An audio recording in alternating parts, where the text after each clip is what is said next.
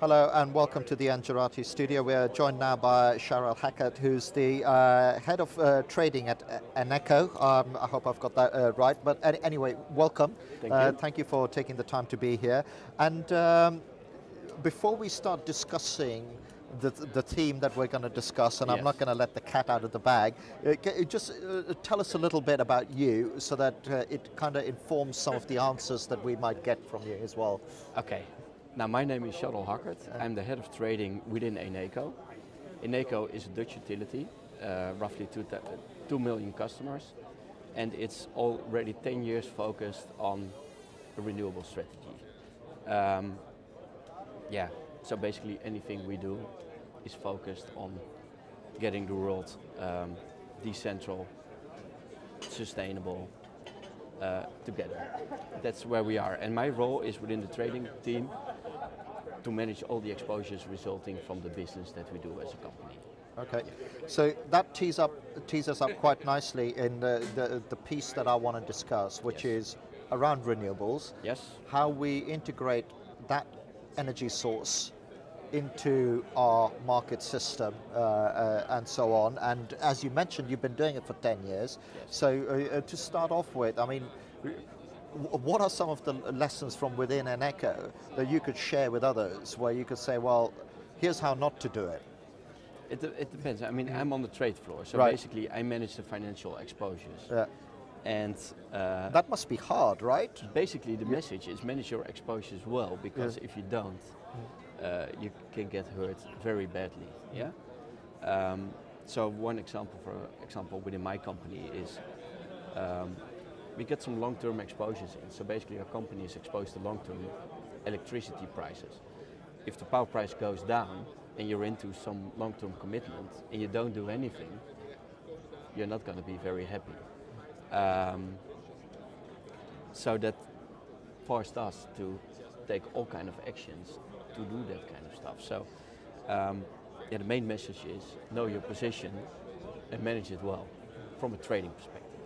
And with the, everybody's talking, I mean, when I look through the agenda here at HEMA, almost every other session is like integration of renewables, integration of renewables, integration of renewables. Yes. What is the role of the trading side of things? Because that's the thing, because I get questions about should subsidies hurt it and stuff like that.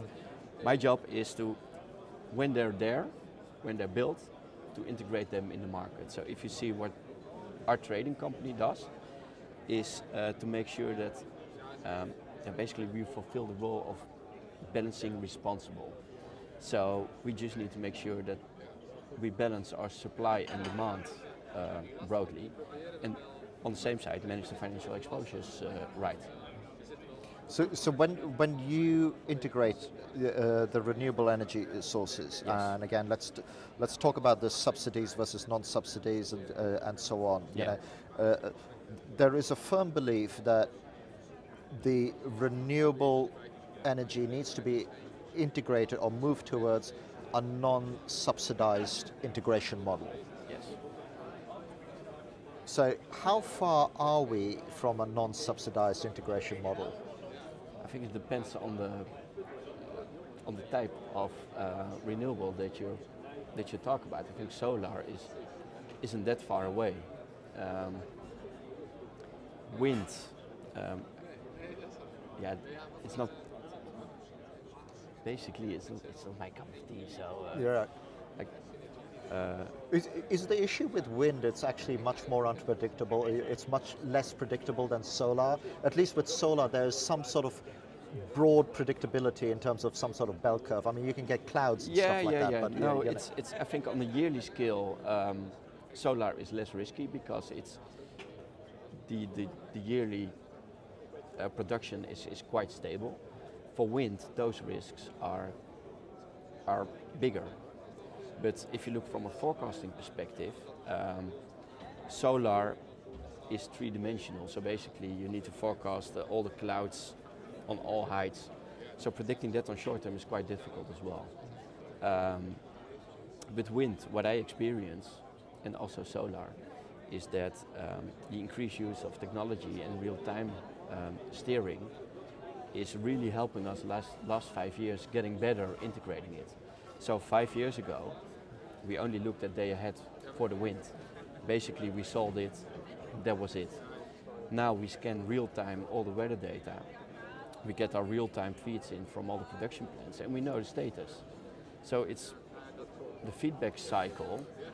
And it seems to me that the more and more we link this up and computerize it, I mean, it's, you know, to the uninitiated, when you talk about trading, it's someone manually pressing a button saying, I'm going to buy this, or whatever. But it's becoming less and less. That's not the case anymore, right? It's like I also stated in my presentation, it's becoming more and more technology oriented. So basically, where in the old days you had a trader, now you have a computer doing the trading and you have a smart guy sitting behind it programming the computer basically.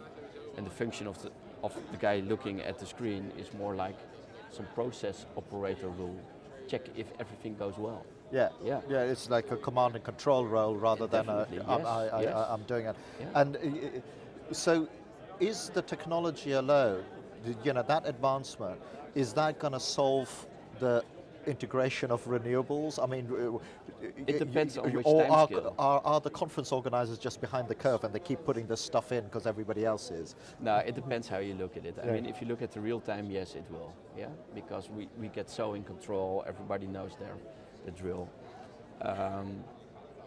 We'll be able to do something sensible on the day ahead.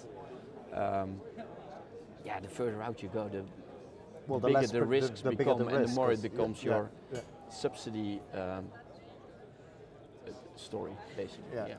Because it seems to me that actually the answer is to get really, really good in the real-time piece, because that's almost what you know, or day ahead you can go. To us, it's 5 days. It's not only the real-time piece; it's also the stochastic piece. So basically, you want to know. If you know the uncertainty, you also know what you're up to, basically. Yeah.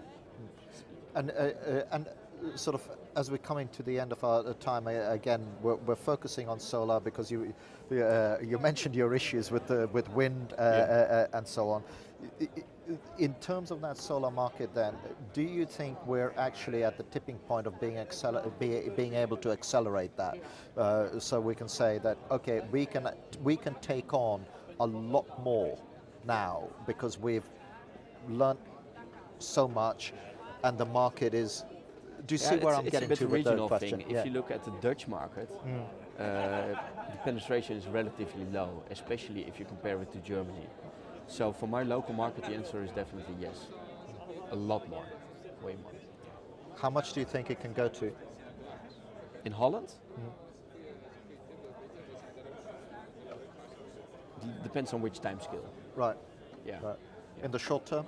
In the short term, in Holland, you can easily absorb percentages like in Germany, of course. Yeah. Right. Easily. So very because significant. That has already been done. Yeah.